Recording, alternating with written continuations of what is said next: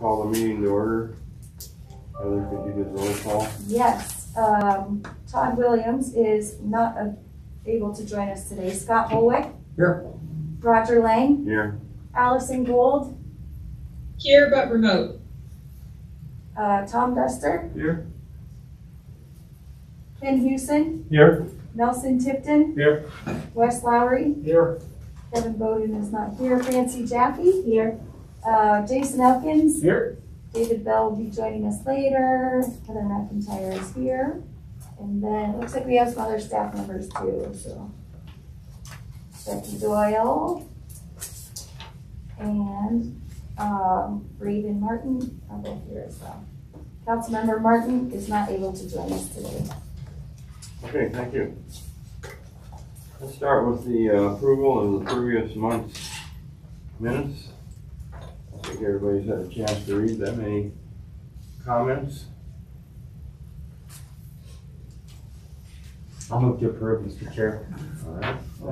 I'll second that. Okay, thanks, Al. All in favor? Aye. Aye. Okay. Who's doing the water status report? Chair, I will do it. Thank you. So today the flow of the St. Vrain Creek at Lyons Gate today at 25 CFS.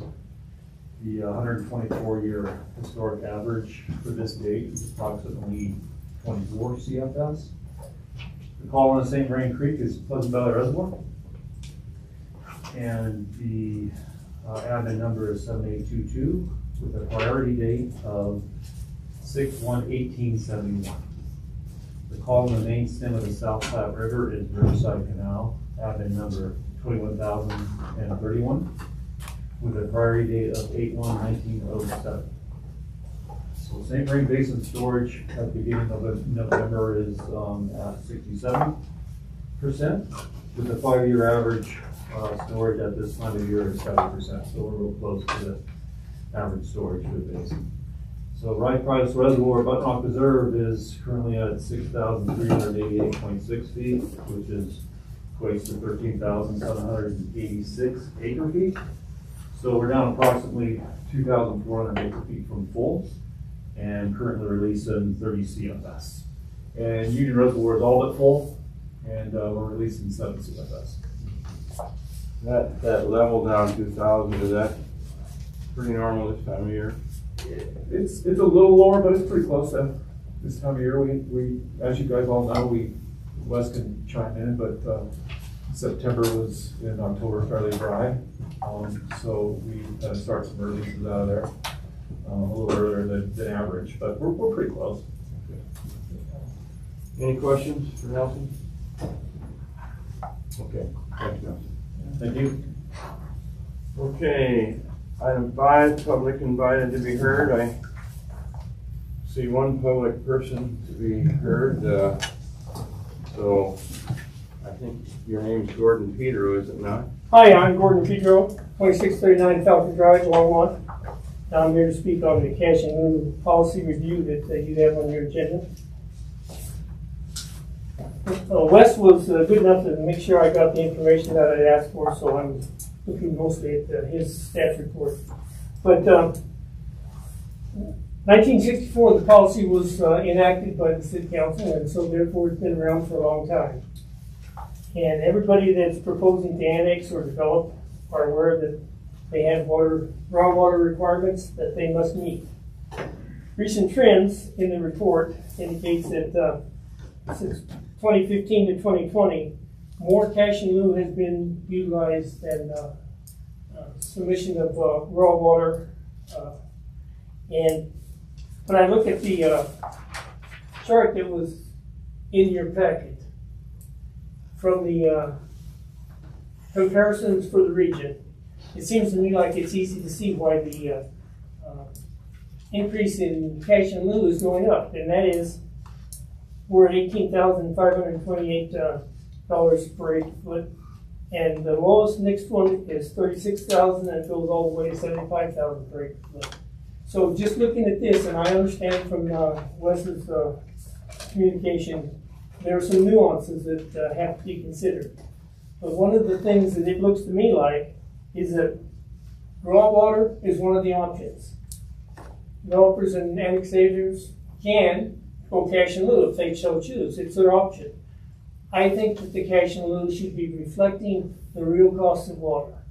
And if it's not, then we're subsidizing and discounting what we should be getting for our community for water, the median rural water requirements.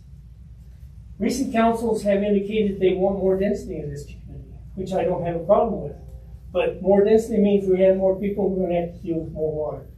And climate change is a big, big unknown.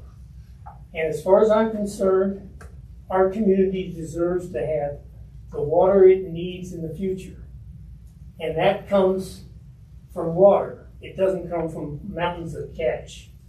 Now, I know that the cash is used for various things and storage and all those type of things, so I'm not trying to discount that it's a complex issue. But I'm trying to say that this citizen believes that what we need to make sure is we have water. We have other options. The community and the citizens have other options for getting money available to build storage facilities, those type of things. It's called bonding, and we all know how that works, and we all have a right to vote on those. But you're going to recommend to the city council a policy. Maybe a policy change, maybe not, but you're going to be recommending rates or cash in lieu amounts, and I think that they should reflect the true cost of what any developer or person annexing knows he has to respond to. It's not that difficult. They've known since 1964 they were going to have to respond in such a way. If they bring in water, it costs such and such. If they're going to do cash and low, it should cost very similar to that same amount. And one of the things that I've noticed in the last 10 years is that just about every time the city council decides that they're going to discount something or provide an incentive or a subsidy to a developer, it's about, oh, it's affordable housing. We've got to have affordable housing. Well, if you're going to use that as a reason for discounting your recommendation to the council about what the cash in lieu should be, I would like to see how you see those translating into real affordable housing, not just some theoretical, will it go and get passed on. My experience has been it gets passed on to the developer, it's a windfall for him, and it never gets transferred to the affordable housing. Thank you very much for listening. Thank you, Gordon. I don't see anybody else public invited to heard, so we'll move on to item number 6, agenda revisions and submission of documents. So you wanted to move the item number 10 up to the top. Is that correct, Ken? Yes, if we could move 10A, the remote attendance policy, up to the first item, or up to this item, so that we could allow full participation for the rest of the meeting. Okay. And then also, staff would propose to move item 8A, which is the cash flow policy, to item 9D. That will allow us to have basically the rest of the meeting. We think we can get through the agenda pretty quickly, and that'll allow us, we won't have to worry about getting to the remainder of the agenda, and give us as much time as we need to talk to cash and lieu. Honestly, I probably should have had it on 9 anyway, because we're not asking for a recommendation to council yet, and so probably shouldn't have had general business to begin with. So if we could move those to item 10A and 8A, we would appreciate it. Okay, and 8A, you want that to follow item 8D? To 9D, the last item in items from staff. Okay. 8A, which is cash and lieu. Okay, 9D. very good. Okay, let's take on item 10A. Ken, I'll let you take that on. Sure, thank you very much. So we have in front of you, as you water board may recall, last month we looked at the water board bylaws to allow for remote attendance. Also, as you may remember, we specifically, water board specifically asked that remote attendance would be for water board members, on an occasional basis when they're either out of town, ill or for some other reason, they're not able to attend in person.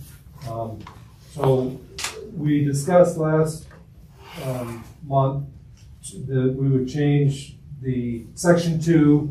So if you go to page 78 of your packet, that is your current bylaws with the red interlineation is what we talked about last month.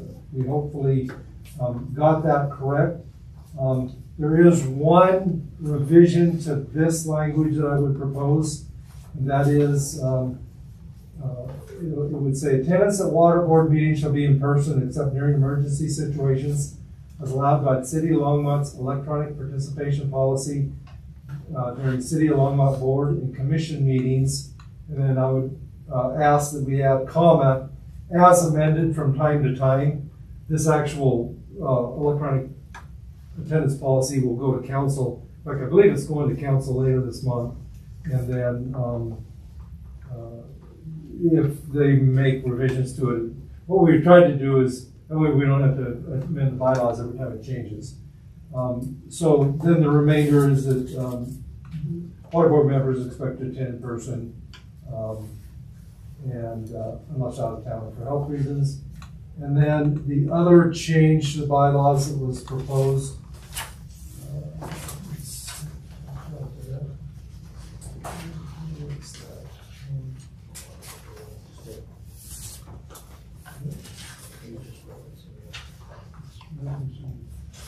oh yeah, just referencing electronic policies. I think it encapsulated it in section 2.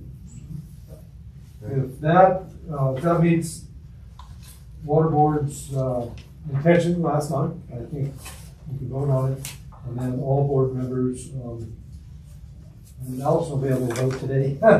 Right. So I think Allison has her hand up. Did you want to say something, Allison? I had one point of clarification, if I may. As you guys may or may not know, my reason for not being able to be personally in attendance is my son is ill.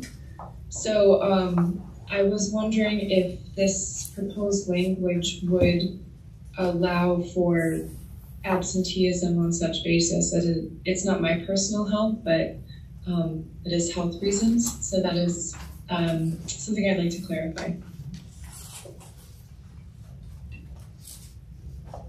Well, the way I read what Ken proposed, the last part of that statement, or unable to attend due to health reasons, that could be construed as to not your personal health, but health reasons within the family, I would think. So it's wonderfully ambiguous. It is. Thank you, Scott. I think what is written there, Allison, kind of takes care of your concerns. Ross. Okay? Yes, thank you very much. I appreciate that perspective, and thank you. Okay. Any other comments? Scott, you've had yours, but you can comment again if you want. Sorry, no, I actually think it's written to cover what Allison suggests. I think it's ambiguous enough that it provides some latitude. If we wanted to specify every potential permutation of why you could miss or participate electronically, that would not be a good exercise. I was only going to suggest that we've got the bylaws of the water board here. We'll need to change that date from January 25th, 2021 when we determine that we amend those to reflect the new date. That's my sole comment. All right. Yeah, I'm good. I would also say that, I mean, if we had to specify health reasons, then we'd have to maybe specify why people are out of town, and that's just not a good exercise. So I think this is great the way it is. All right. I'm all right with it too. Is there a motion to approve the change in language? Scott? Yes, Mr. Chair, with the amendment suggested by Mr. Houston, I move to approve section 2's bylaw modification as drafted. And I will second that. Okay. Moved and seconded. All in favor? Say aye. Aye. Pass. So, All right. Allison, welcome. Okay.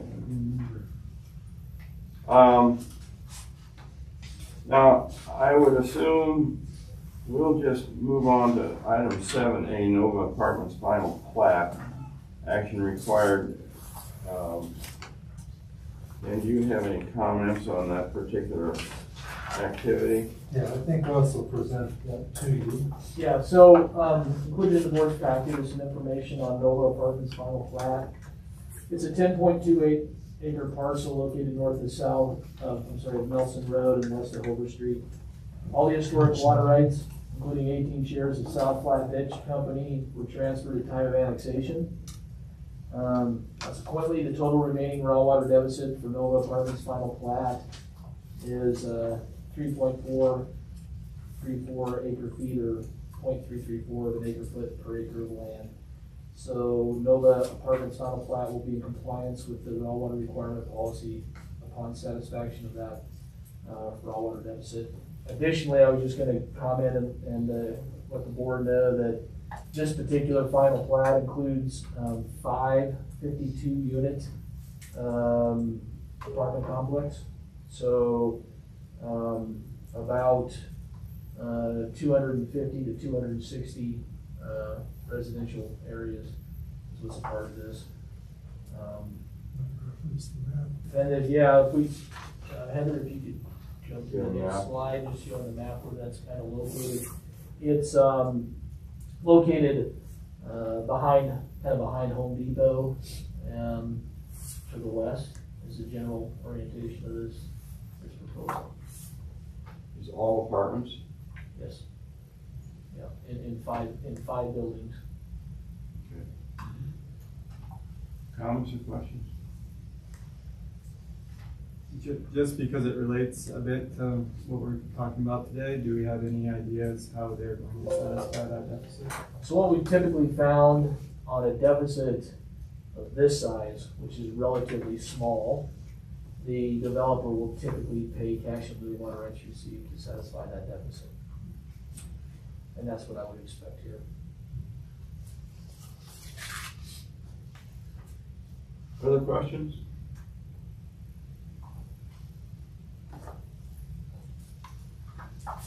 Is there a motion to approve? Mr. Chair, I'd move to approve I'm not sure what the language is here, Wes. To forward a recommendation to City Council to accept this item. Thank you. I'll use your language in lieu of mine. I'll make that motion. I was looking for it on the agenda and I didn't see that, so thank you. Second? Yeah, I'll second. All right, so move second, all in favor, say aye. Aye. All right, And just to note, Allison voted in favor of as well. Yeah, hand signal. Yes. is she, can we hear her? Yeah, she just didn't have her microphone muted. All right. Thank you. None needed on 7B.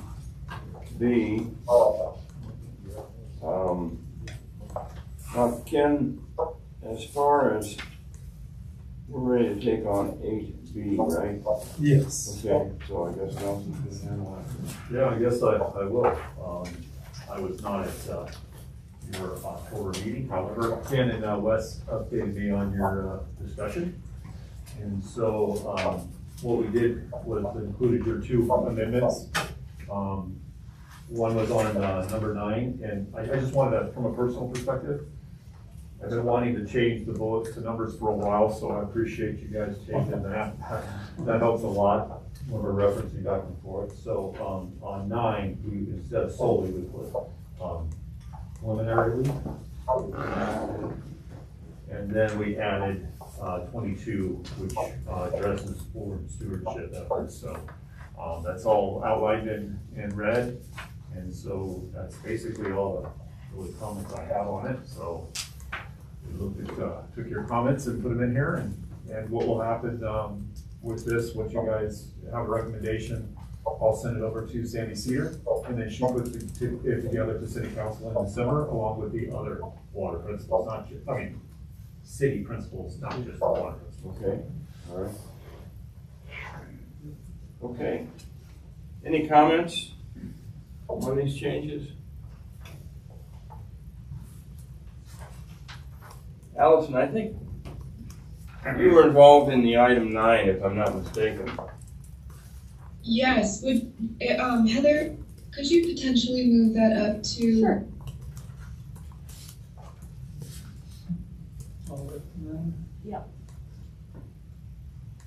We're getting there.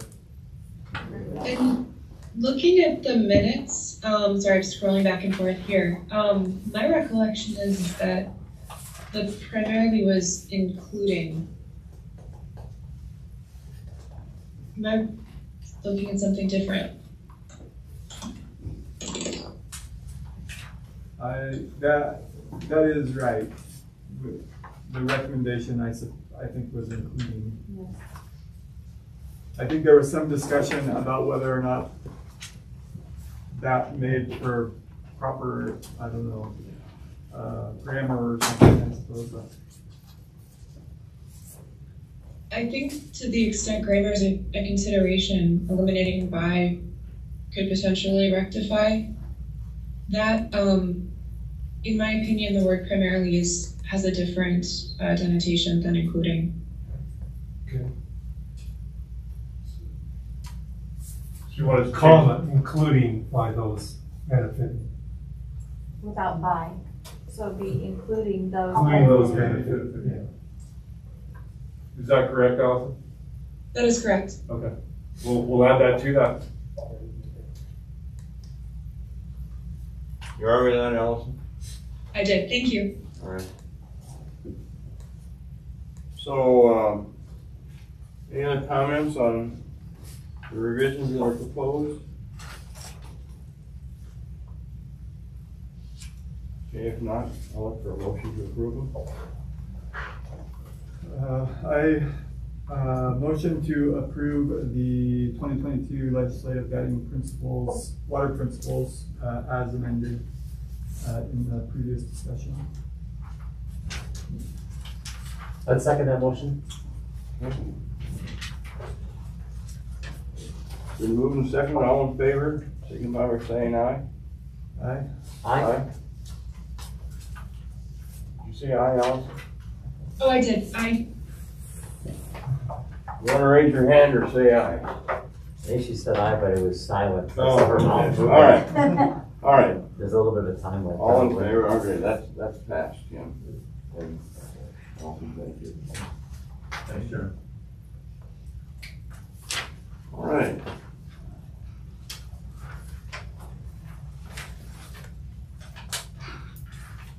Okay, we've got item 66. 8C, application for new water rights appropriation, staff last board, water board for recommendation, city council concerning the TAP application for new water right on St. Vrain Creek, so.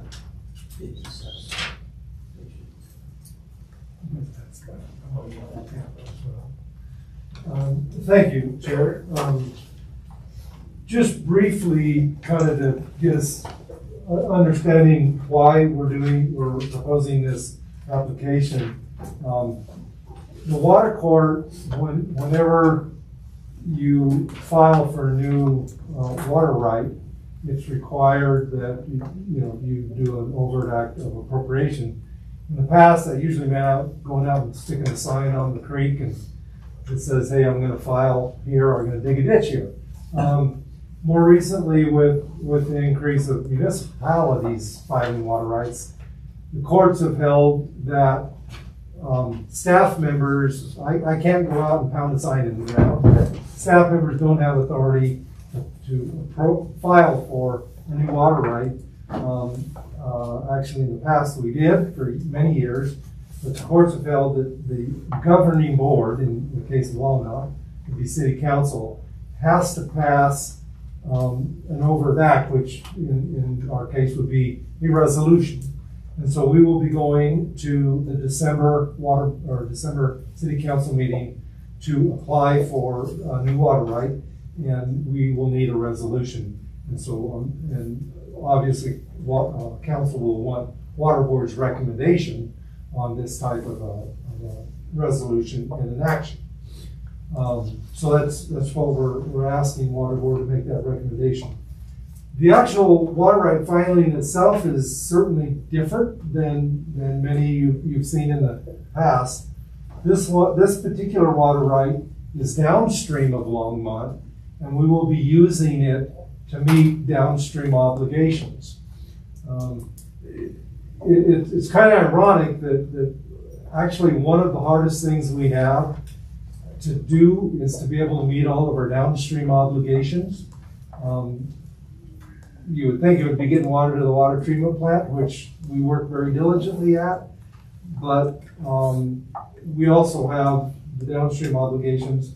And those downstream obligations, first and foremost, is every time we change a water right to put it in the water treatment plant, we have to meet the historical return flows, ditch losses, those types of things that occurred from the historical use of the water, usually for irrigation.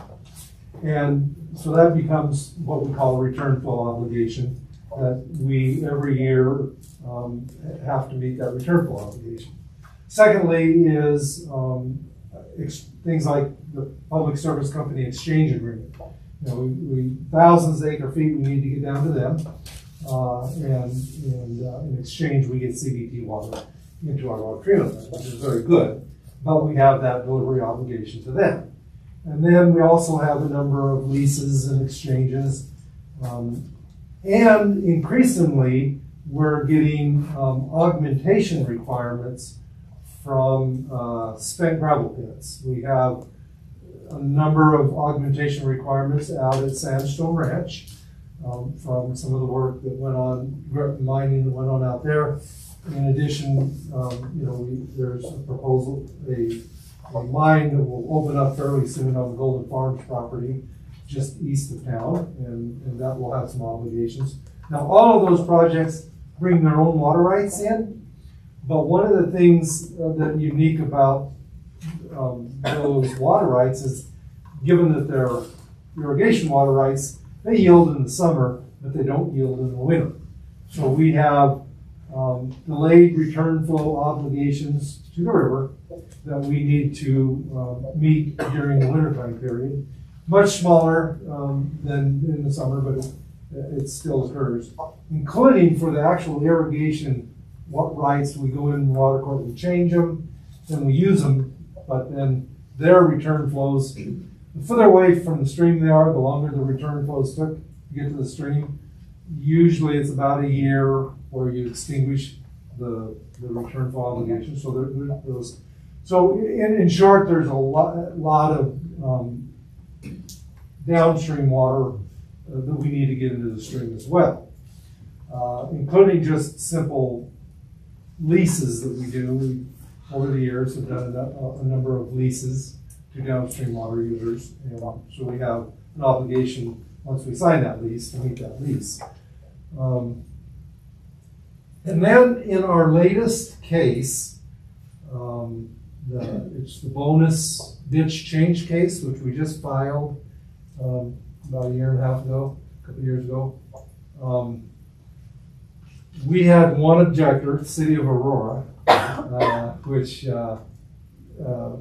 very vehemently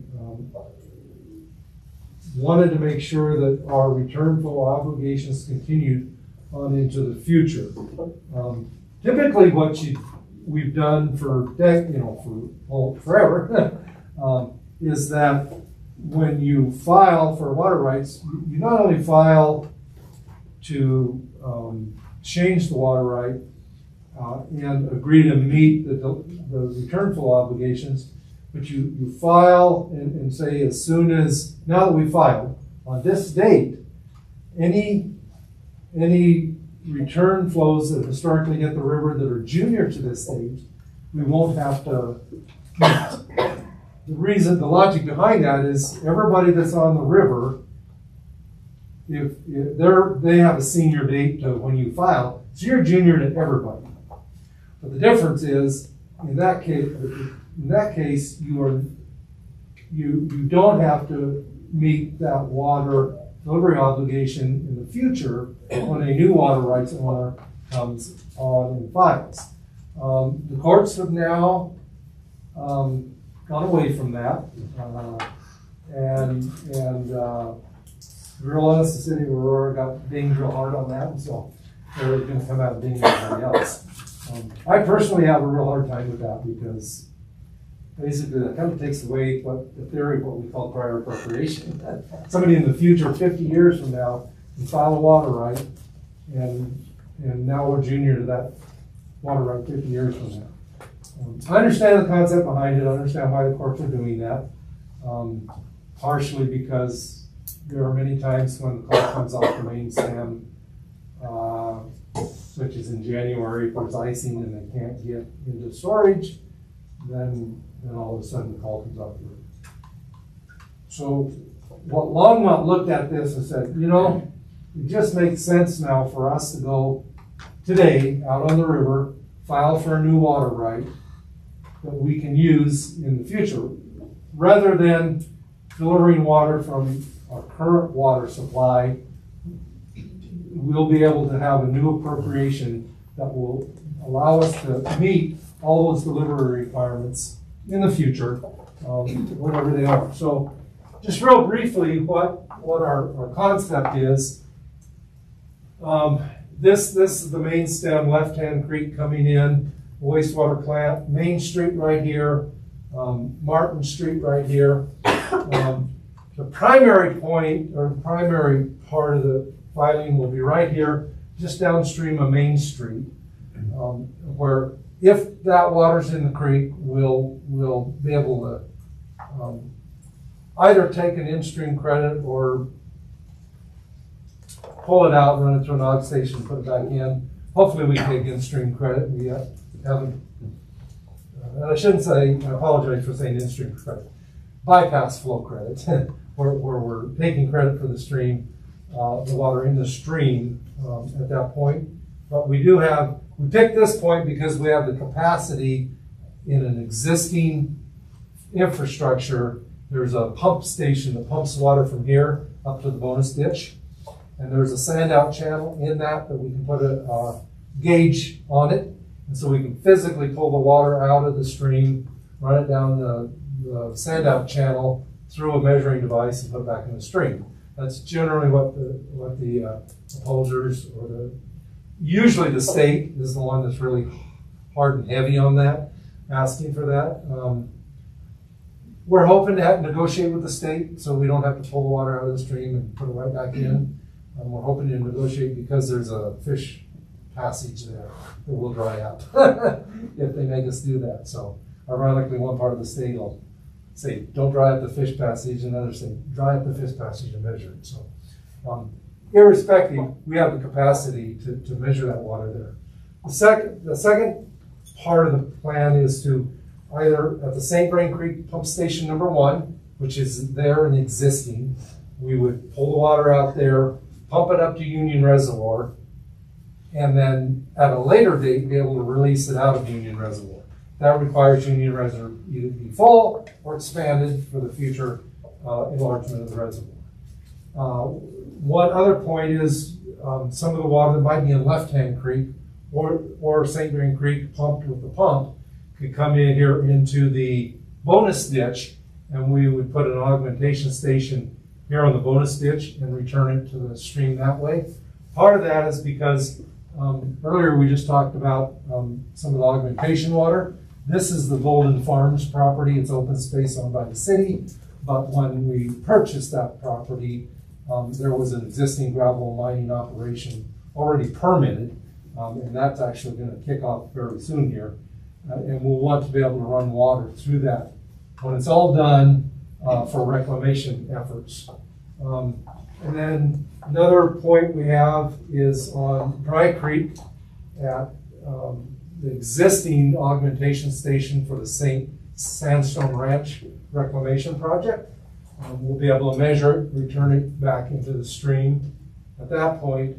And then finally, out east of town, it's not built yet, but St. Vrain Creek Pump Station number 2, we would again be able to pump it there up to Union Reservoir, store it for later release.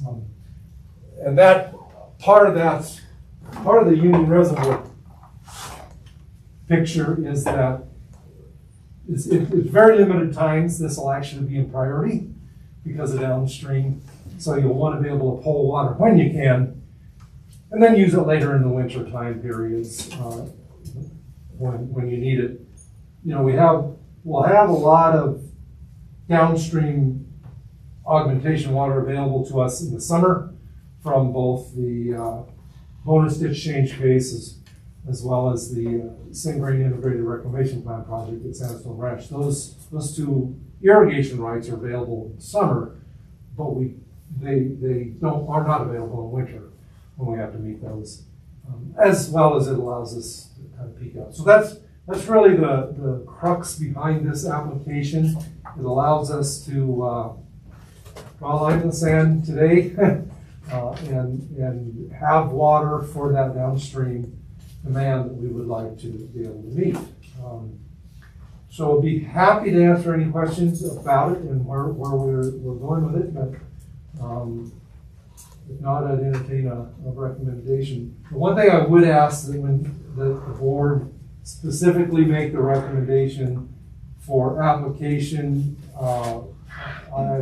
we've also attached a draft application so that the motion of the council would be in substantially the form presented to you. Because honestly, this is a draft application. There's a few tweaks we still need to do to get that ready for water court.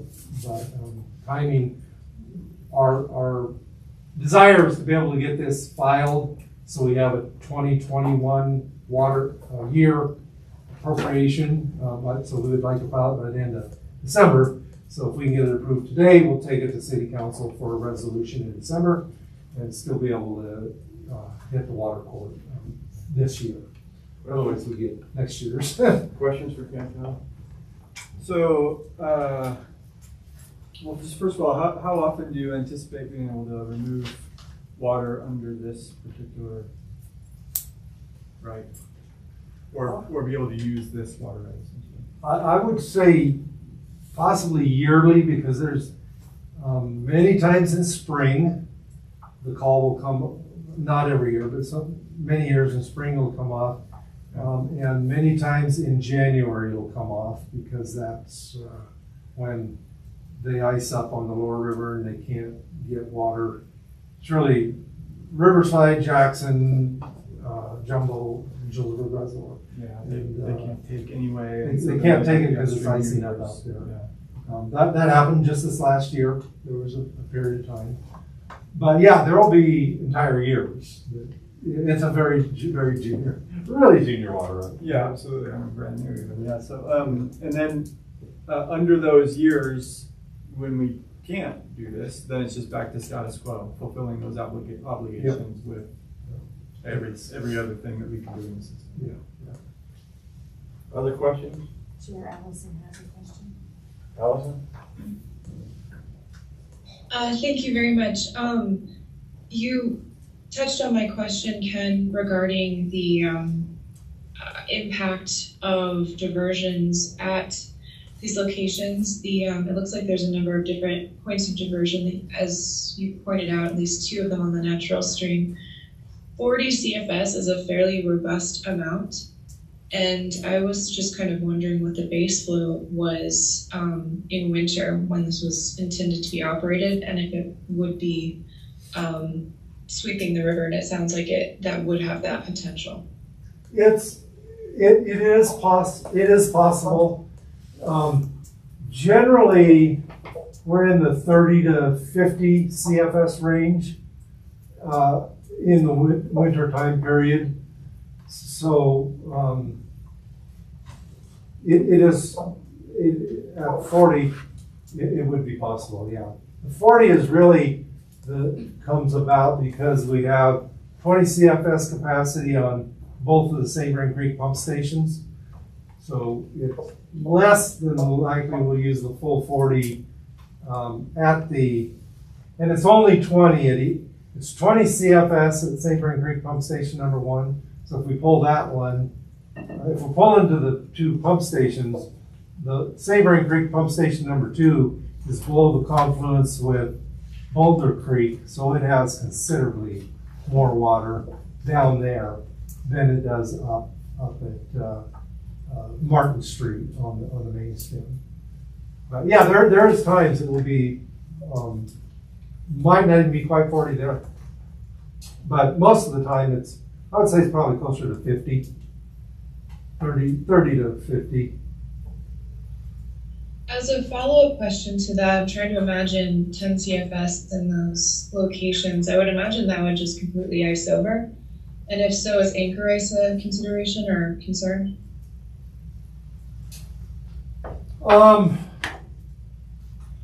You know, that certainly happens further west. It really happens up around the Button Rock area, except immediately below Ralph Price Reservoir. But I haven't seen it as big a problem down here in town. But I haven't honestly operated the St. Vrain Creek Pump Station number 2 in winter. So, yeah, it's not entirely impossible we have the same problem. That's why we would like to be able to, another reason we would want to be able to operate it as a bypass flow rather than be required to divert it. Because as a bypass flow, we can measure it. We haven't really had a problem. The measurement station that's there right now, the St. Vrain Creek gauging station below Ken Pratt Boulevard, just to the east of where Ken Pratt Boulevard crosses the St. Vrain Creek. And that gauging station has been able to operate pretty much year-round. We really haven't had a problem with icing over of that particular. Of course, that's below the wastewater treatment plant, so slightly warmer water hitting that than up above below Martin Street, but still, we've been able to operate that gauging station. And that's where we would measure it if we're allowed to do it as a bypass flow, just by taking out the flow contribution of the wastewater treatment plant. So that'll be part of our negotiations if there are any objectors and with the state of Colorado. Does that answer your questions, Allison? It does, thank you. All right. Any other questions, Kyle? Can I just ask one, periodically, maybe monthly, for a while here, I might need some vocabulary assistance, right, with my new position. So I still say new because I'm going to keep that for a while. So augmentation station, is that just a gravel pit that we put water into and can move water out of later, or what are we talking about there? An augmentation station is generally, it's a structure where stream flows or water deliveries can be physically measured. So most augmentation stations many of them consist of pulling water out at the head gate of an irrigation ditch, and then almost immediately, even sometimes upstream of before you go into the ditch, they just build a flume, or either put a partial flume or a Rubicon gate or some type of measuring structure. You can measure the water and it goes back into the stream. Okay, so it's just a measurement. Other questions? None. Okay, keep your eye on Allison. But so, given that, thanks for the information, Kim. Is there a motion to approve the application for new water rights? I would make a motion to approve the application for water rights as in substantially the form presented here in the application or in the packet, board packet, with the request that consideration of how to enable measurement to take place in stream as opposed, or in channel rather, as opposed to requiring, moving it out of channel be taken into consideration. Is that doable? Yes. Yeah, that's what we would like. Absolutely. Anything else, Allison? No, thank you. Okay. Is there a second? I'll second. All right. All right, been moved and seconded. All in favor, signify by saying aye. Aye. Okay. Thank you, Ken. Mr. Chair, for the record, it is absolutely in Ken's interest to ask for that. Unfortunately for Ken, it's in the opposer's interest to oppose it. Let's see who's more successful. Anybody we know? Oh, no, hopefully not, but lots of people I know. Yeah. Okay. Yeah, that sounds like. Yes, it's a good jousting competition. Yeah, it's just a comment. You probably don't have a finite answer, but how is this something you do on an annual basis, or far less than that, or just out of curiosity? That we file a new water right? Yeah. Well, a new one, very, very seldom. We do change cases, a few change cases a year. The last one was the recreational in-channel diversion in 2003 or so. Okay. So it's All right. once a decade or once every other decade. Yeah. We all get a mark. Get a mark for a new water right filing, which is very rare. Yeah. All right. Thank you. Okay. Item 8D, Calwood Fire Restoration Agreement. Is Bryce going to handle this? Yeah. Good afternoon. For those of you who haven't met me before, my name is Bryce Hadley. I'm the Senior Watershed Ranger up at Button Rock, responsible for field operations up there, making water releases and looking after the property. Included in your board packet is a service agreement between the City of Longmont and the Left-Hand Watershed Center. This agreement would allow the city to participate in recovery efforts following the Calwood fire.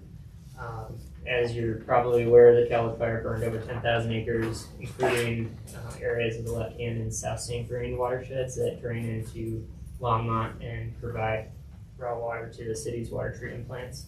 After the Calwood fire, the Left-Hand Watershed Center helped found a stakeholder coalition that's known as the St. Vrain Forest Health Partnership.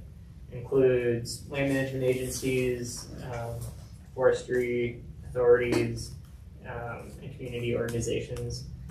As you'll see in your packet, a variety of different agencies are contributing to the recovery funds. Boulder County contributed a little over $1 million. City of Longmont in this service agreement is looking at contributing slightly over $134,000, which is designed to be the same amount as the St. Vrain Left-Hand Water Conservancy District. So again, this service agreement would allow us to participate and contribute funds to these recovery efforts. Immediately following the fire, Boulder County took responsibility for field operations and pursued funding from the NRCS's Emergency Watershed Protection Funding Program, EWP. Together, these efforts resulted in significant progress in protecting and recovering in the burned areas, but there still remains work to be done, and substantial investment will be needed to maintain progress made by the coalition and expand recovery efforts to burned areas that haven't yet been treated. The attached contract shows the current recovery effort at approximately the $6.4 million level, with, again, Longmont's contribution at $134,000. So we are looking for a recommendation from the board to City Council to authorize and entering into this service agreement for fire recovery efforts in the Calwood burn area. So Boulder County and the City of Longmont, others involved, or are they the principal ones? In the coalition? Yeah. So in terms of funding partners, that's laid out in the budget table, which is included in the packet. However, other stakeholders that are involved in the broader discussion includes the U.S. Forest Service, as well as nonprofits including Calwood Education Center, all different kind of authorities and stakeholders that contribute to the management protection of forest health. and water quality in the safe rain watershed. Questions for Price?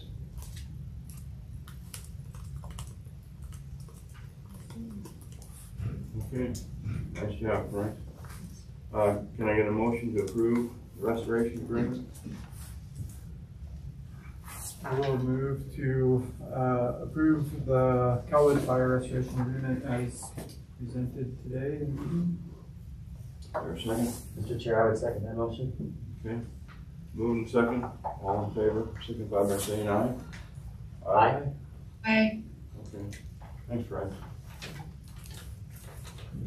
Okay, moving on to items 9A. Yeah, Okay, just a quick update on the Windy Gap firming project. And well, at this point, they're continuing to construct. I've got some pictures here. We'll show you in a second of the construction.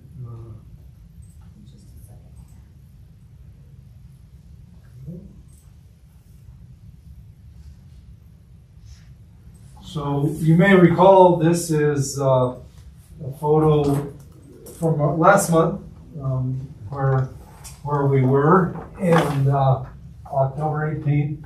And just to refresh your memory, this is the main axis of the dam. If keep it, as we go through the pictures, look at this hillside here. The dam axis goes up here, comes across, and comes all the way up here.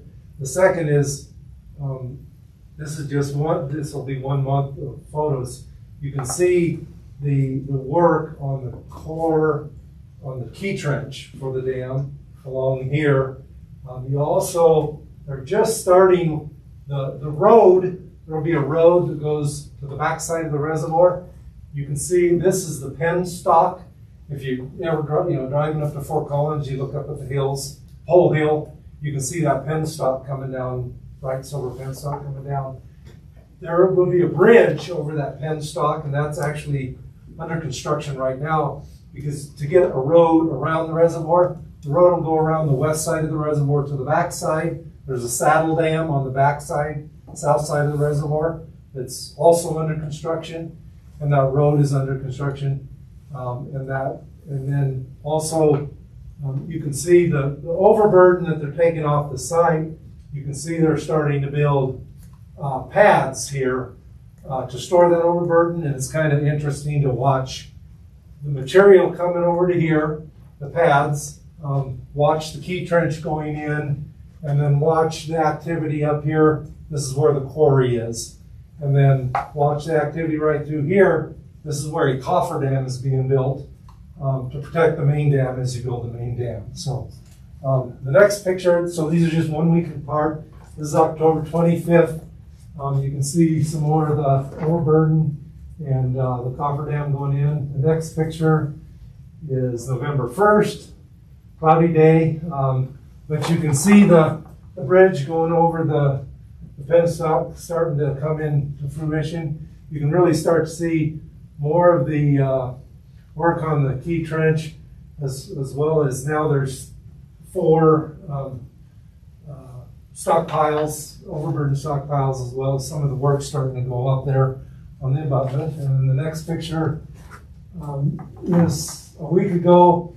You can really see the key trench there. And then the next picture is today, and you can really see the key trench right here. And some more overburden taken up there where the cofferdam is. So that's kind of where construction is today. Always nice to get a picture, a fresh picture like that. In terms of the work, the bridge over the penstock, it's about $1 million for that bridge, and it's they've got the abutments formed for that now. On the quarry, they've actually removed all the overburden off the quarry, and they've done their first pioneering blast. So they did 1 blast. If I was better and quicker on the computer, I would have had it up there, but I don't have a copy of that yet. On the Saddle Dam, they've removed approximately 10,000 yards of overburden for the Saddle Dam, and that is going directly onto that road for construction of that road on the south side. It's actually a fairly involved road because if you saw those pictures, you got high enough into a lot of ridges that they're having to go through. And so it's actually taking a little bit of work to get that built. But that's the southern access road's about 1/3 complete. So they're moving right along on that. In terms of the budget, they've drawn, so all the funding went into an account that is drawn on. They've drawn about $23 million to date. They expect to draw $8 million for the October payment and about $10 million for the November payment. So starting to spend some real money. In fact, one of the bigger, one large expenditure was the project just paid back $2.6 million to the Northern Colorado Water Conservancy District for purchase of red top ditch shares. You may remember a number of years ago, Northern Colorado Water Conservancy District and the Windy Gap project purchased a bunch of shares in the red top ditch, which actually diverts out of the Colorado River and irrigated land in what was going to be the Jasper Reservoir site, which was the original reservoir site from 1967 when the original filing was filed for the construction of the project. Before it was decided it would be better to have the reservoir on the east side. The red top dish shares are being changed. They actually will no longer irrigate, and they'll be used for two things. One, to provide in-stream flow and augmentation of the Colorado River downstream of Windy Gap, more importantly down the 15-mile section for Colorado River endangered fish recovery. And as part of the negotiations for the firming project, the original agreement with the west slope with the Middle Park Water Conservancy District was they got the first 3,000 acre feet pumped in any given year. So in years that there was no pumping, it didn't come in priority, they got 0. In years when it pumped, they got 3,000. Kind of feast or famine, even more so than the project. That doesn't work real great for them because they need water, every year. A lot of their augmentation programs, similar to here in St. Vrain, where there's an augmentation program rather priority depletions, they need to meet that water every year. So part of the negotiation was to reduce that total amount, but make it every year. And of course, the project couldn't guarantee that based on its water rights, even with the firming project, but was able to do it by taking the red top ditch, which is very senior, and utilizing that water to meet that delivery obligation. So that's kind of where the project is right now. A companion project is the Colorado River connectivity channel going around the reservoir. The 90% design drawings are now completed and under review by the NRCS. It's expected to get their review comments before Thanksgiving is the goal. The permitting by the NRCS is still a critical path on that project. And unfortunately, it's the economists at the NRCS that are holding it up. So they have to do a cost-benefit analysis, and they're struggling with that. I think they can't figure out what the value of fish is, but we'll get there. But it will be open for public. We hope that it's open for public review in December. And so we'll certainly let everybody know if that's going to come out to public review, because we hope to get a lot of organizations saying, hey, this connectivity channel is a good thing. You know, it's a real good thing. It helps the environment, it helps fish passage, it helps sediment transport, you know, public input will be great. I don't know, anybody would say it's a bad idea to do that. And then if that review comes to fruition and there isn't a lot of, the process with the federal review is that then the federal government has to respond to all the comments they receive during the public review process. Hopefully there isn't a lot, and they actually, NRCS is hoping to have a FONSI, or finding of no significant impact, by the end of December. If that happens, we'll actually be able to catch this construction. They hope to start, you know, late spring with some of the construction out there. It's not known, you know, again, when you work with the federal permitting process, you never know. So that's the status of the Honey Gut permitting project right now. Thank you. Thank you. Questions? Okay. All right, thank you. Next item, water resources engineering projects update. Jason, you taking this? Yes, Mr. Chair, thank you. Wanted to give you a update on two projects, both regarding the South St. Vrain pipeline. The pump station is still being manufactured, and right now it's still on time to be delivered in February. We're currently working with purchasing and contracts to get an advertisement out, an invitation for bid to get a contractor on board, so that we can start the preliminary excavation and construction starting in January. So that'll be going out to advertising here in the next week or two. The other aspect of that pipeline is the rehab project. I think last time I had spoken to you, I told you that the liner was coming from Germany and was stuck in customs down in Texas. We passed through customs. We're now on a train heading to Colorado.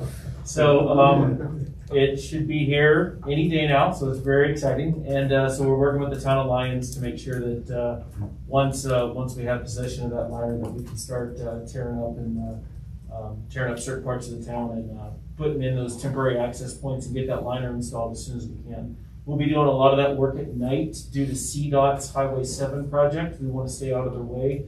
And so we're working with CDOT and the town of Lyons. We've decided it'd be best for us to do our project at night. So that'll be one thing that's going on. But we're going to take extra measures to make sure that we try not to disrupt the adjacent residents as much as we can. So that's really all I have for those two projects. If there's any questions on those projects or any others. Questions for Jason? Yeah, answer this. Anybody? Thanks, Jason. Absolutely. Okay, water conservation update. Francie, an update for us? Yes, thank you. I believe the budget passed since the last board meeting, so the additional half water conservation position is official for 2022. So I would look to Ken for when that hiring process will happen. We are finishing up the year, so we finished our Resource Central contract and are planning for next year. I believe when I did my last update, there was a request there's an ask about whether we were going to increase our Resource Central spill-to-flow outdoor water audit. We are doing that. We are going to increase that next year, since we did, I think we ran out of funding in mid-August to reach more households next year. We have seen an uptick in our Efficiency Works commercial program. That launched last year, so there hadn't been a lot of participation, but in Q3, we started to see more businesses applying for toilet rebates and other indoor water programs. We still haven't seen multifamily participation, which is our greatest opportunity. But the most likely reason is still COVID. Our equivalent on the energy side, over in Longmont Power and Communications, they also haven't seen participation since COVID started with multifamily. So hopefully, as the pandemic continues to get better, we can see participation in multifamily buildings where we can hopefully do like 30 to 50 toilets at once, which could have a lot of water conservation opportunities. We are continuing right now. One thing, so on our residential side, we have irrigation rebates. We have not yet developed that on the commercial side. We're doing some regional talks with Fort Collins, Northern Water, and Loveland about non-residential irrigation rebates, and trying to do that in a regional approach that also works with landscaping companies, because you can upgrade an irrigation system, but if it's not managed properly, you actually won't save water. So it's not as easy as kind of, if you upgrade a toilet, no matter if people flush, you're going to save water no matter what. Less so with irrigation systems. So we're talking regionally about combining, kind of working with certification programs or looking into what that would look like before diving into non-residential irrigation rebates. We also, one opportunity, this is connected to the AMR grant that was received by the U.S. Bureau of Reclamation last year. We are just starting to receive enough data coming into our Neptune 360 program that we could start to look at leak notification, continuous water usage.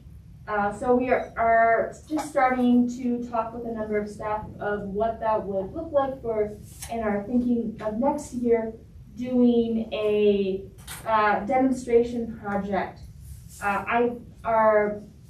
So that we can see how do we engage the customers when they have continuous water usage that is most likely a leak, because that is a high opportunity for water savings that the new meters and system allows us to do much more proactively, because we could know, depending on how many days, but after 2 days or 3 days, we can know if they have high continuous water usage.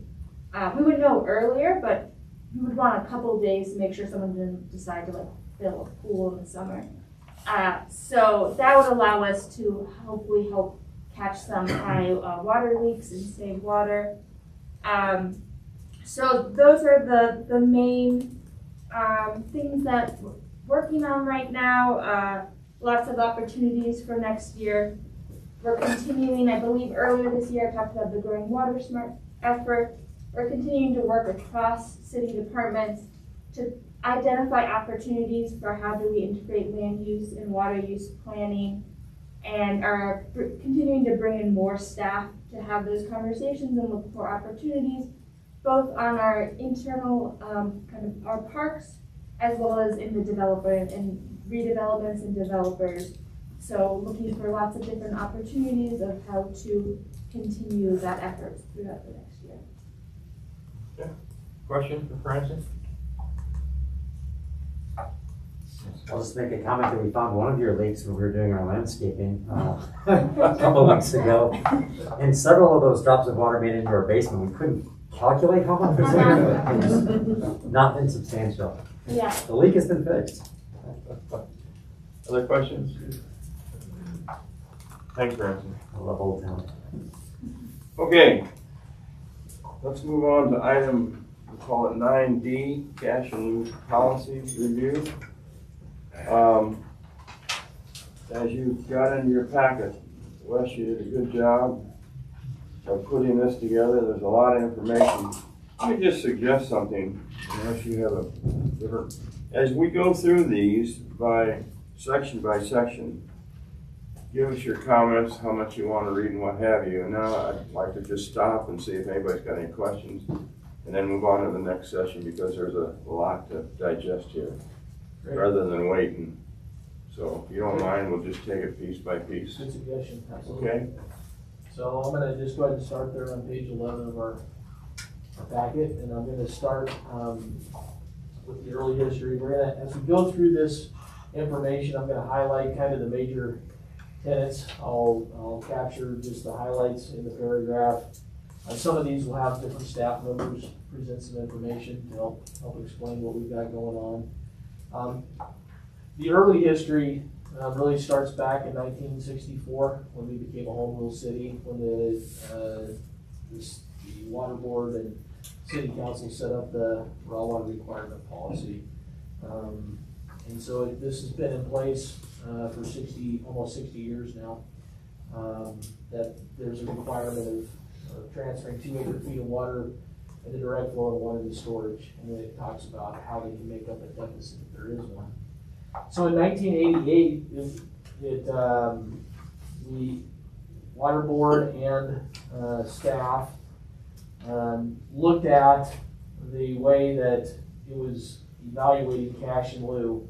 And so there was a report done in that it was determined that the marginal incremental cost pricing method would provide a sound practical means to determine cash in lieu. And so it basically talked about that it would be based on the economic principle that annexed property should be responsible for the cost of the latest or mixed increments of raw water capacity that they cause to be purchased. And so we're continuing to evaluate cash in lieu in that way. And then further, in 1993, the city's raw water requirement policy was formally adopted by reference in the Longmont Municipal Code. And then in 2004, it was codified for specific inclusion in the code. So since that time, it's been an actual part of the code. In 2013,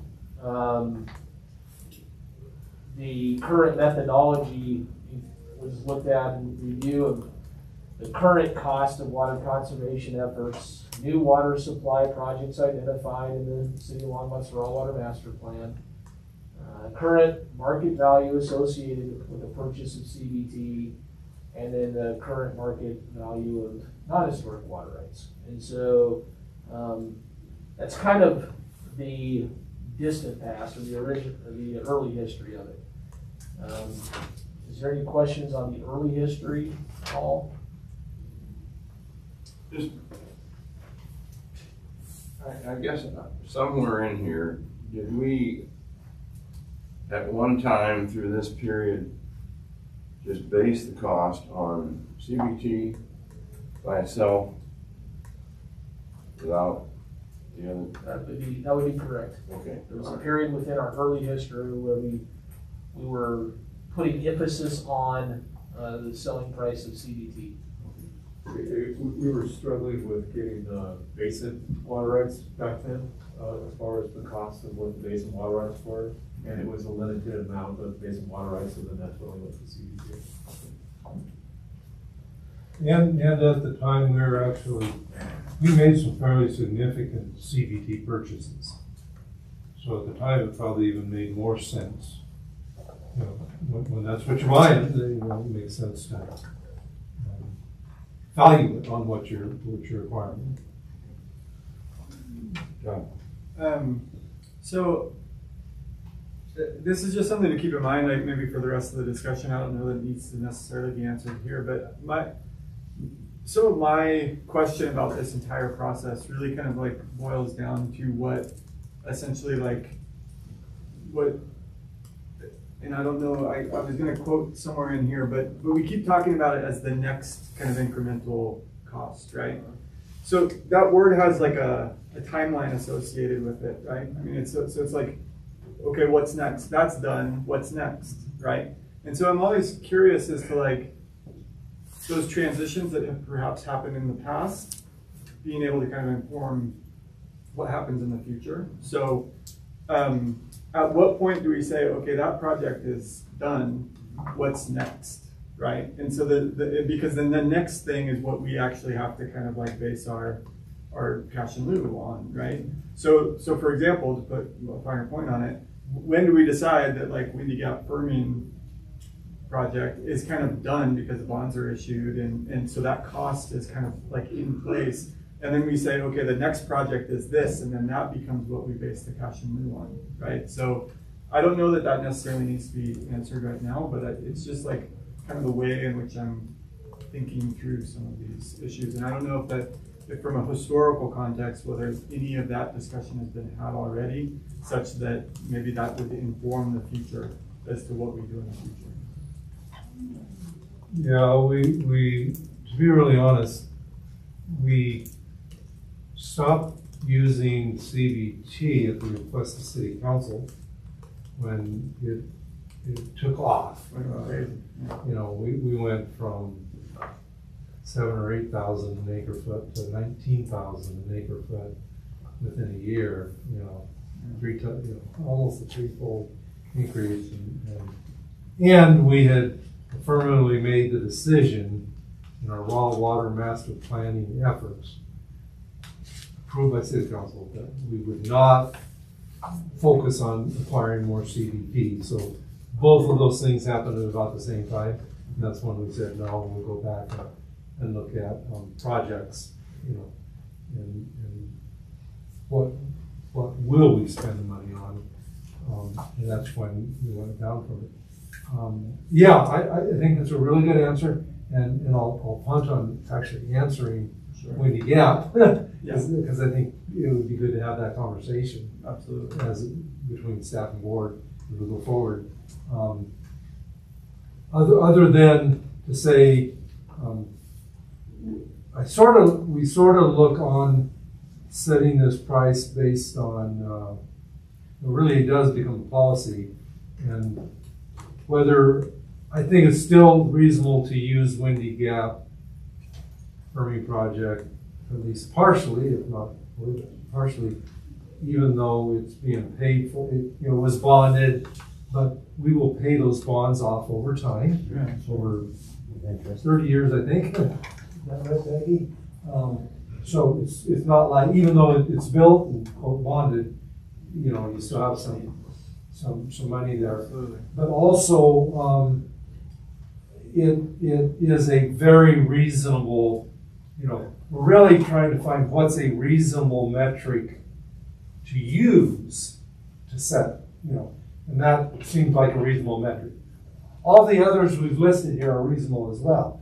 And I would say, even if we wanted to use, maybe weigh some CBT in there, it's reasonable to do that, which is why, we'll get into later, but there are a number of different ways of setting it, and I think all of them are reasonable.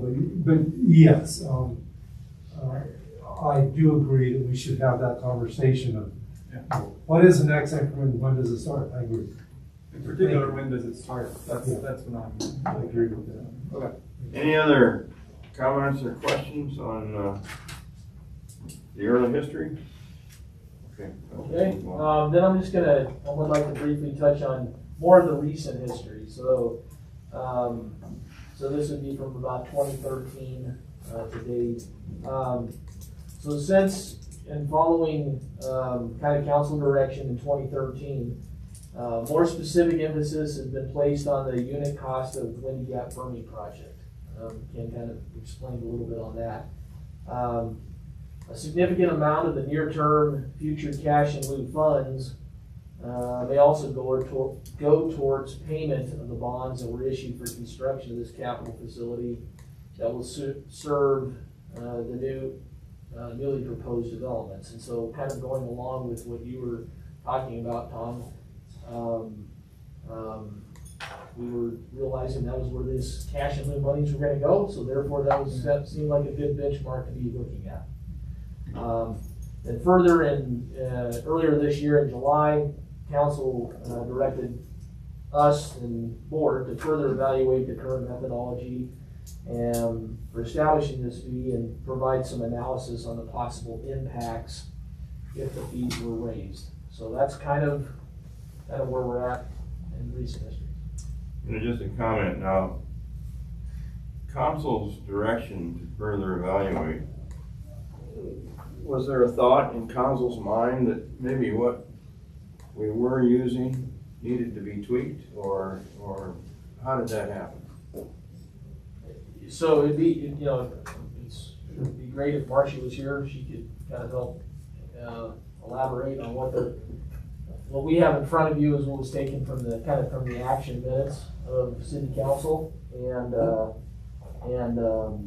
so it was left pretty broad, I think. I think they were just looking for us and board to look at how are we setting it, and if that's still appropriate, if the way we're still looking at it is appropriate, or some changes need to be made. But I don't know that we we weren't given specific, I didn't feel we had specific, recommendation of what we should be doing. You look at kind of broad, sort of like our policy. So I will say that, I mean, I watched that segment of the July board meeting. There was a motion on, or an amendment on the table essentially to utilize, I remember the number of it, I don't remember the rationale, but the 21,000 amount. So that's the Union Station, or the Union Reservoir Pump Out, right? So to utilize a different metric rather than the metric that Water Board had set. And so there was enough of a kind of a, and it had been second and they were about to vote, it seemed like, and then there was a lot of discussion ensuing about the implications and the ramifications of that choice and that decision, including things like whether or not that would impact local agriculture, because now people are going out on, or developers are going out on the open market to purchase water from them instead of just paying us to do the when you got permit, for example. So so I think it was enough that there was a little bit of some other ideas there from council. Basically, another way to say it is there a better way.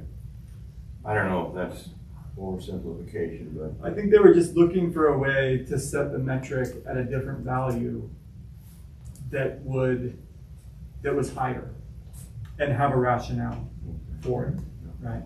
Yeah, specifically, we had attached the water board communication, as you know from your quarterly meetings, the water board communication has a lot of data in there, and part of that data was Union pumpback, Union enlargement, and Button Rock enlargement, and so those were in the low 20,000 range, and that's where council off the cuff was saying, well, let's just use those criteria, and then at that point, that says, no, we really want water board to review this. Okay. They were a little uncomfortable taking their own decision, you know, and so that's really why they're asking water board to, you know, they just felt using the Windy Gap only brought it down a little lower than they were comfortable. Would like us to add additional. all right, this next section, business services division. Becky, you are going to give us some insight on that. I am. I'm Becky Doyle, Director of Consolidated Services, and I think Heather is pulling up some slides. We're just going to go over kind of generally the financial structure of the water utility. It's been a little while since we've done one of these, so it seems like a good opportunity to review all the funding and expenditures for the water utility. The next slide, Heather. So there are 4 funds that make up the water utility. We'll start from the right side, which is the most restrictive. So we have the raw water storage fund, which the revenue source for that was the sale of high mountain dams in the long ago. And the permissible use of that fund was only for storage projects. So we have now fully expended that fund, and we will close that down. So this will never appear on one of these slides again. So that went, yeah, I know, right? So that went into, that was part of our payment to Northern Water for the construction of Chimatala Reservoir. So then Water Cash Acquisition Fund, the revenue source for that is cash in lieu of water rights. And the allowable expenditures are for water supply, so new water rights, water conservation, other expansion of supply. So pretty restrictive. Yes, question? No, sorry, you can finish up and I'll ask a question on that. Oh, okay. So then the water construction fund. I'm sorry, is there a balance, a known balance at this point in cash in lieu? Funds that have been brought in and not yet expended? I don't recall what the balance in the fund is. We very much expended most of the balance in the water cash acquisition fund, and also for Chimney Hollow. There could be, maybe no more than $1 million, but just curious. The only amount I think that recently came in this year, in 2021, It was a particular development that We've came done a through the lot of last couple of months that brought in about $940,000, so I think that's still yet to be expended. But all the cash in lieu prior to that, I think, has pretty much been. Isn't it historically an in and out fund? You cash in and then cash goes out almost immediately. Like, it's not something that you're. No, we do tend It's to different build. clients that do it different ways. I'm just curious.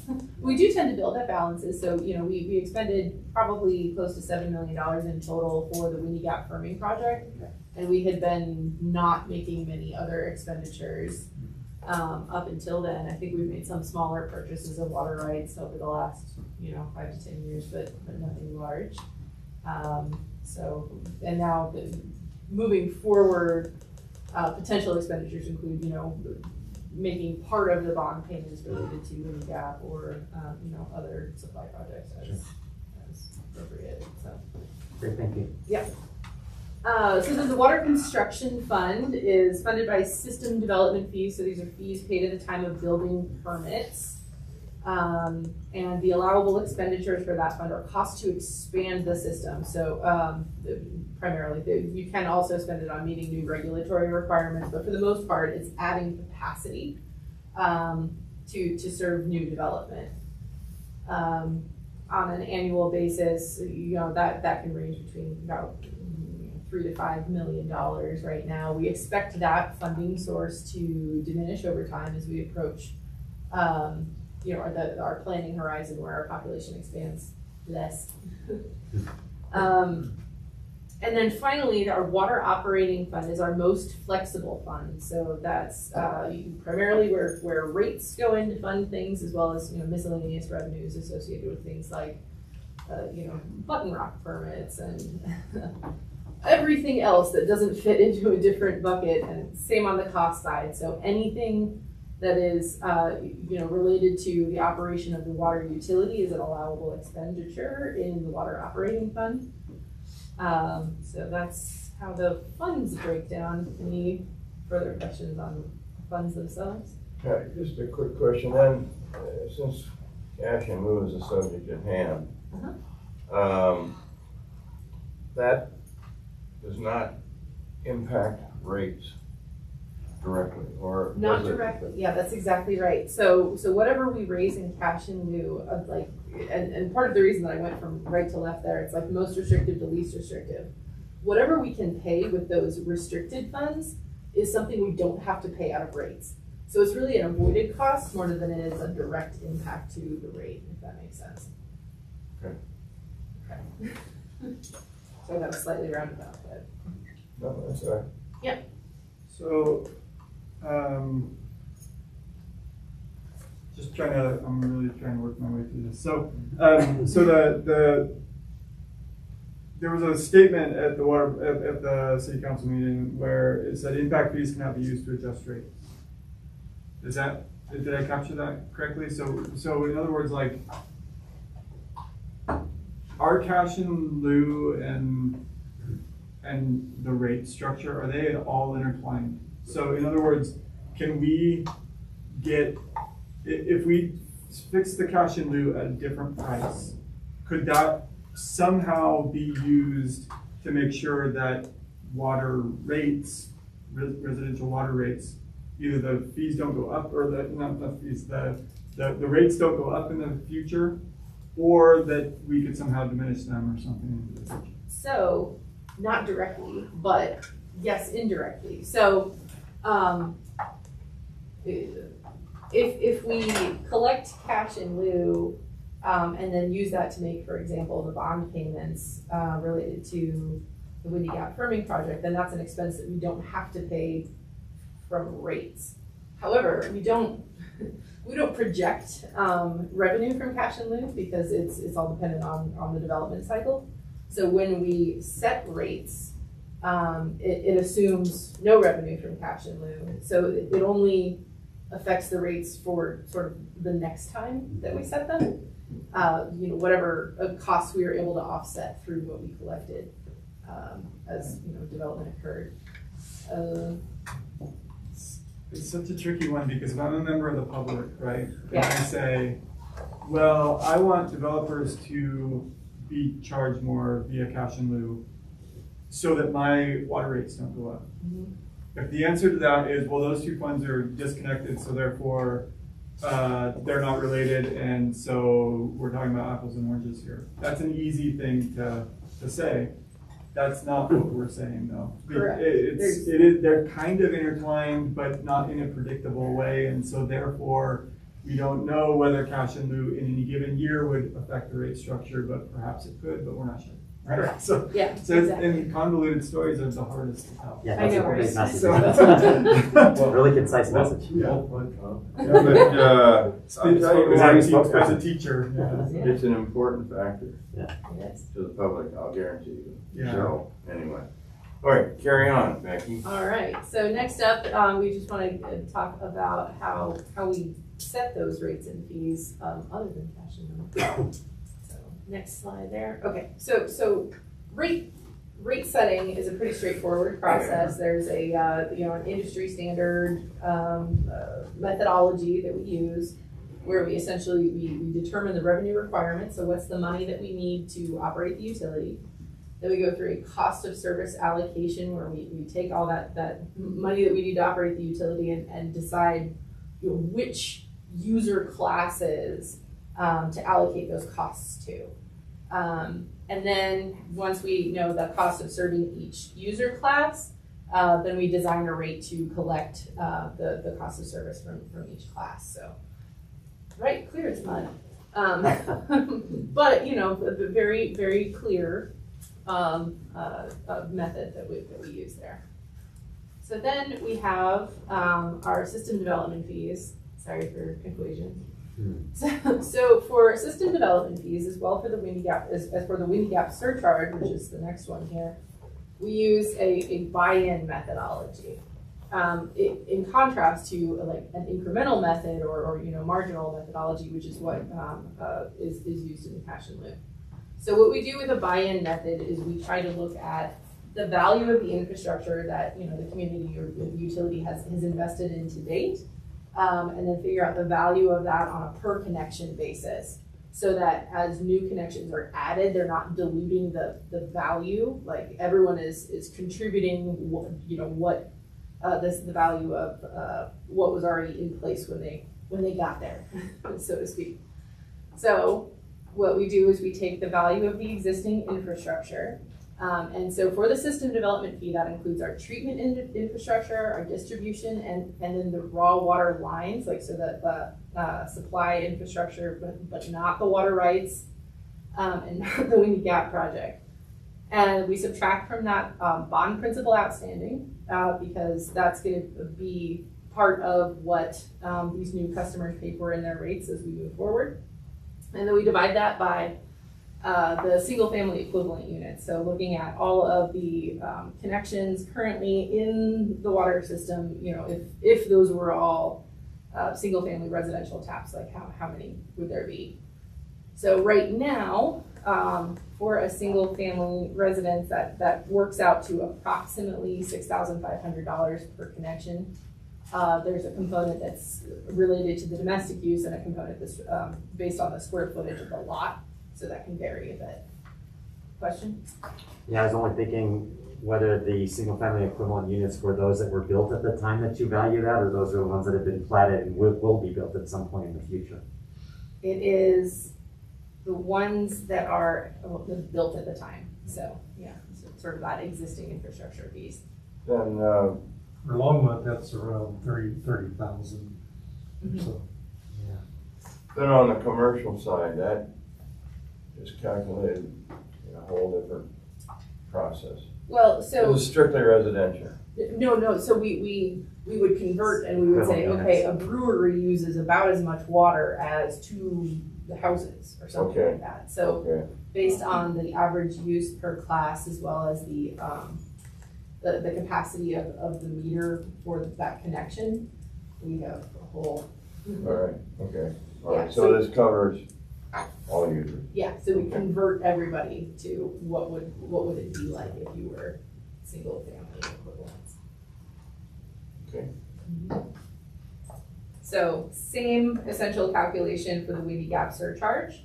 But what we've done there is we've taken the value of both the parent and the firming project, or Longmont's contribution to the parent and the firming projects, subtracted the bond principal outstanding, and divided by those same single-family equivalent units. So we just reset this in, when was that? October, after we made the payment to Northern, and so we'll revisit that periodically as that bond principal outstanding reduces. And that's approximately $15.20 per unit. So, and I don't know if there was anything in particular, but that was all I had on that.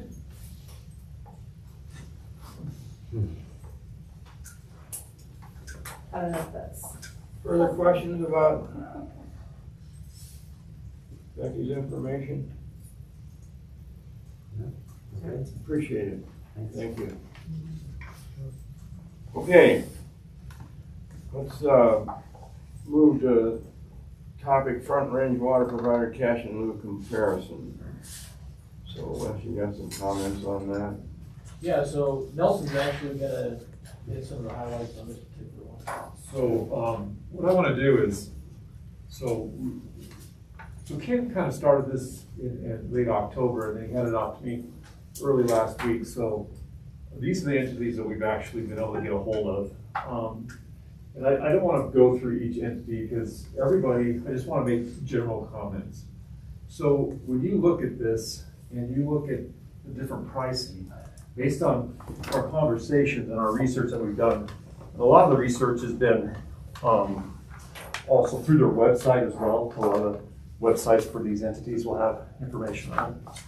So a lot of your higher fees will be entities that is mainly asking for CDT units. So that'll raise your higher, make it to your higher range. Now your lower range is usually entities that will ask for, their cash and lieu will be based on like basin water rights or their own water storage projects. Or other entities will have it based on like their basin water rights plus regional projects like the Windy Gap Firming, and then NIST, which is the Northern Integrated project. So they'll base it on that. So they kind of, every entity, the more we look, have different criteria and different reasoning behind their cash and lieu. It is not the same as Longmont, and then one entity to the other entity is not it changes each one. So as I kept going through this, I kept saying, wow, I can't believe how it's set so much different. So everybody looks at it differently. And sometimes they'll be asking for cash and lieu for, and we've talked about this in our discussions, they'll be saying, we want cash and lieu only. And then a year or two later, they'll look at it and then they'll be asking for water rights only. So it really kind of goes back and forth per entity. So I kind of wanted to get that out there before we start, kind of an overview of it. Because, we did this kind of quickly. And a lot of them that I've seen, they do review. Some of them will do it like every few years. Some will do it, more recent, like every year, and or every 6 months. Because they kind of, that's also how they review it is differently from ours. Ours is quarterly, so everybody does the review timing different. They do their reasoning behind it different. So it's hard to say we're at this, we should go to this because they are, because everybody has different reasoning behind it. That's my point. I hope I'm clear. That's my main point on this sheet here that we're looking at. And for December, we'll continue to reach out to other entities or fine tune the information that we have on these entities. And when I do that, I'll correct the date on the top there. So we'll just keep doing that as we're progressing through for December as well. So is there any questions? Because I didn't want to go into and pull out like a Fort Collins and go through the detail. I guess I think that's not necessary because they're all different. To simplify this, and this is very much a simplification. If you look at what they're doing, I mean, is the bottom line in these cases, everybody's trying to look for the cost of water, basically. That's very simply said, but And that's basically what we're all trying to do. Right, that's a good point, Roger. So when folks are looking at just CBT, the rate of that's going high, so that's why their cash on bill is high. If they're not looking at other Sources. other sources, like their basin water rights or their own projects. Some of them have their own projects that they're involved with, their own storage. And so they focus on that because that's kind of their priority. That's something that they see that they could be built sooner to help their supply. And a lot of the northern entities are in NISP. Well, quite a few of these that are up here are in NISP. They definitely are in that project. And Northern's helping with NISP. I know Ken knows more about it than I do, but definitely a lot of them are part of that for their supply. So. And probably one of the differences between us and many of the water providers is they have one fee, as Becky just showed you. We have cash in lieu, and then we have a windy gap surcharge. So they're different. They're not the same thing, and so I caution you can't add them, but you also can't forget that those two charges are there. So really, there's the developer is going to come in. They're going to pay a tap fee. They're going to pay a windy gap surcharge fee. They're going to pay a cash in lieu or water rights. So they're different in that the water rights are specifically bringing you up to 3 acre feet per acre, whereas windy gap surcharge is to cover the incremental cost of windy gap, but it's still all there. Ken, I might say it differently on the windy gap surcharge, because the windy gap surcharge is really to recover the cost of the infrastructure, like the supply infrastructure, Of the raw. but not the right itself. Correct. And that's, I think, what is different between that charge and then what we may do with cash. Agreed. And so, Chairman, one other thing I want to add is that I did talk to a couple folks. So some of them were CBT only, and then they have the ability now with no basin water rights. They didn't have their own basin water rights. Now they're having the ability to get involved with basin water rights. So then they stop asking for CBT only, and then they're trying to generate cash in lieu to help pay for those basin water rights. Where, as Ken pointed out, a little bit different for Longmont is we have a lot of basin water rights. And the basin water rights usually, I wouldn't say always, but usually is a lot less than CBT. And so that's another reason behind a lot of these other, with the lower rates. Yeah. Should we go on? Sure. Okay, so I'll just touch briefly on the next section. It's the evaluation of prior windy gap project allotment contract sales. So those are kind of the parent project. So since the parent project, that being windy gap, was allocated, there was originally 6 cities, and Longmont was one of the 6, and we had 1/6 ownership in that. So what we have here, that a little further down there, is the table which shows kind of what has happened in the last 5 years in terms of sale of those units of the parent project. And I think what I would note in here is you can see the progression of increased unit price as time went on. They were running around 1.5 million per unit back in 2017, then it went to 2,000 and keep going up, and then most recently in 2020, they were selling at a unit of about 2.7 million.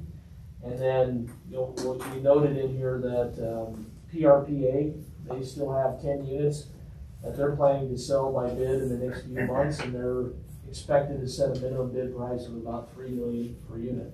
That's what's set, and that's what's expected. So a continuing appreciation of value in those. So that's really all I have generically on the sale of that. If you have specific things, we can probably talk about it. So this, just to be clear, this is units of windy gap firming. Not firming, it's a part of the parent project. So this is, okay. So this is really separate from windy gap firming. This is there was a finite amount of Windy Gap parent units. Yeah. And there was 480 units total. And we have and the city of Longmont has 160, or 80, I'm sorry, 80 of those units. Right. And then other entities have the remaining 400. So it's, each unit represents, I think, is roughly 1/48 thousandths of an acre foot. 100, each unit is 100 acre foot units. So, on average, 100 acre feet per unit. But, So total 48,000 per the point is, this is just for the parent project. This, we're talking about here, sale of the parent projects. You, in order to be part of the Windy Gap permitting project, you have to own parent project water. So for example, when did Longmont, when did we buy into the parent project? This is, Initially, from the very From the beginning. get-go. okay, so this is, okay. Yeah, so when 1980. 1980, okay, gotcha, okay. So if I may, and this may be just speculative, right? The parent project has existed, it has a track record, it has a yield that is somewhat reliable. And the firming project now is a bonded project that's being constructed. And is there any indication that people that are involved in that now feel that they have oversubscribed or have different total demand needs going into the future? And is there going to be a market for the firming project units as well? And if so, has that started yet? I know among the NIST participants, there's been a lot of talk about that, and they're waiting on the record of decision to have some certainty. So if you guys have some certainty on when you get firming, so. Yeah, so Longmont sold. Longmont was originally in the project at 16,000 acre feet, and we got down to 10,000 acre feet, and the costs were equally distributed. So we got our money back through cost, not reallocation. Yeah. Once we hit 10,000 acre feet, Northern said we're done reallocating costs. If you want to get your money back, you got to sell it. So we sold at cost. We went from 10,000 to 8,000, and then 8,000 to 7,500. And those two times we went down, we sold those units for our cost.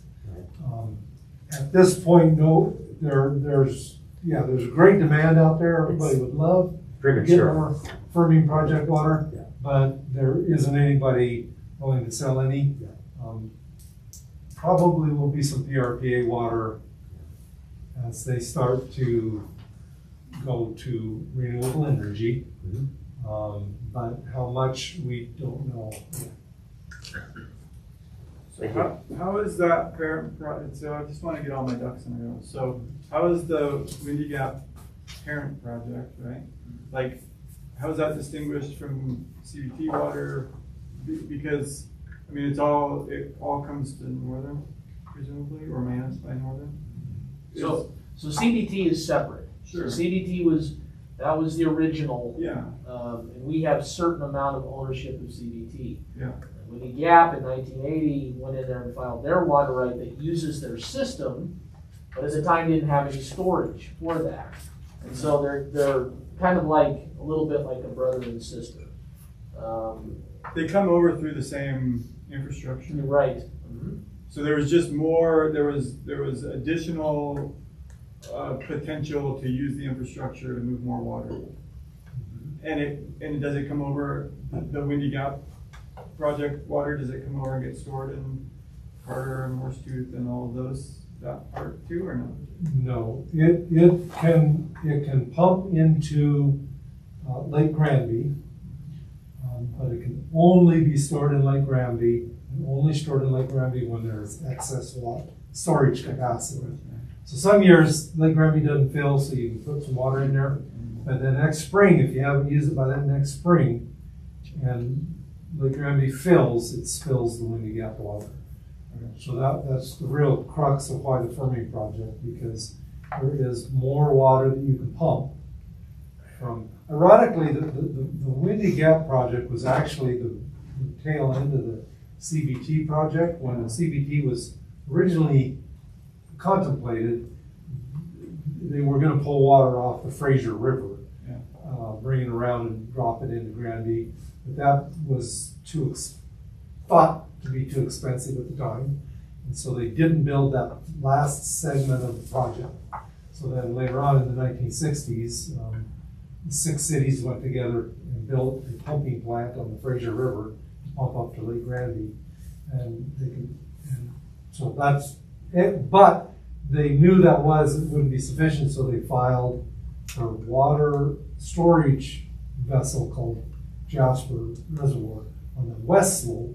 And then when it became time to build that, looked at that, and of course one of the things you have to do is look at all of your alternatives for a federal permit. And there were 258 reservoir sites, something like that, studied very extensively, and Chimney Hollow won.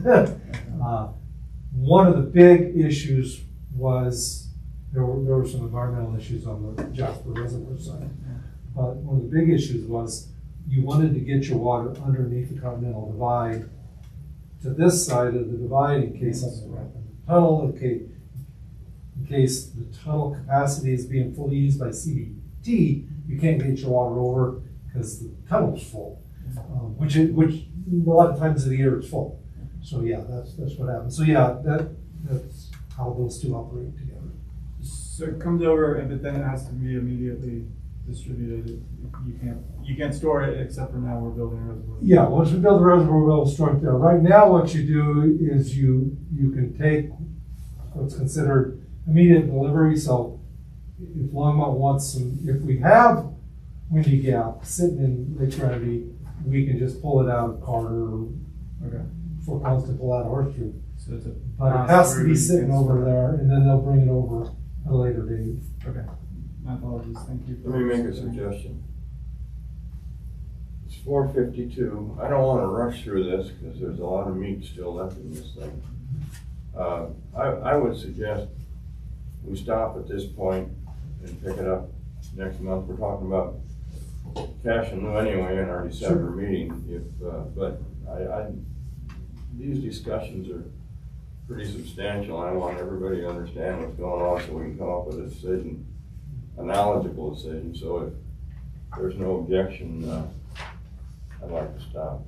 Mr. Chair, I had let Heather and Ken know and Todd know that I had to leave at 4:45. I mean, it's going to wait till 5. That would help me tremendously because I don't want to miss the participation. And I'm going to get the It's so important to cut it short. So, but thank you. Be ready for more next month. And Nelson, you too. And thank everybody for coming to us, Scott. Can I ask one question just in case it's not available and it wasn't in here and it could be provided in December? The ability for anybody to bring in water to dedicate that is in-basin water is somewhat limited by the amount of in-basin water that's left available and not already brought in or not otherwise encumbered in some other fashion. Do we have a sense of how much native water is left that could potentially be dedicated to Longmont under Longmont's current rules of what they accept and so forth? Because I don't think I saw that in there, and I was just curious if there was knowledge and if that was something we could perhaps see. Yeah. Yeah. We'll be able to provide a general sense. We couldn't say exact, but I think we could definitely give you that general sense of what that would look like. So you're balancing what you can bring in versus what you What I'm can hearing pay you cash. ask is There's a how finite much supply. remaining non-historic water would be eligible, likely to come to Longmont. I mean, we think some de minimis amount of additional land that can be annexed in too. So there's some metrics on there that factor into what you should expect people to be able to bring in versus bring in a different fashion than our existing program. So. Okay. Great, thank you. Anything else on item 10B? Can that wait, Ken?